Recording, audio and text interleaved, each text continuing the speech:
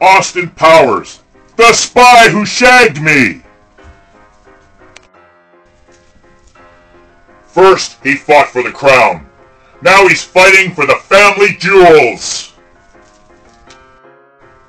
Austin Powers must go into the past to stop Dr. Evil, who has stolen his MoJo.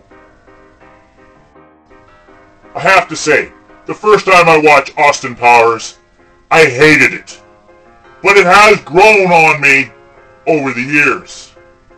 Michael Myers overdoes all his jokes, and on their first seeing of the movie, I absolutely despise that. He kills the jokes. But I've learned to look over it and get something out of the film yet.